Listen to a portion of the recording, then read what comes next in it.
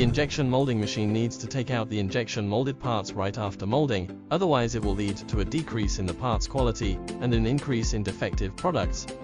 The traditional manual operation could lead to problems such as unstable pickup takt time and damage to the mold due to misoperation, resulting in lower production efficiency and difficulty in improving product quality consistency.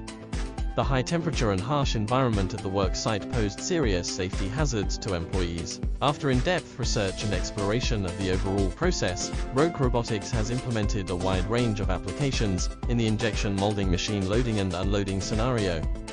ROKAE XB16 series robots' long reach and high protection capabilities are ideal for injection molding machines and parts loading and unloading.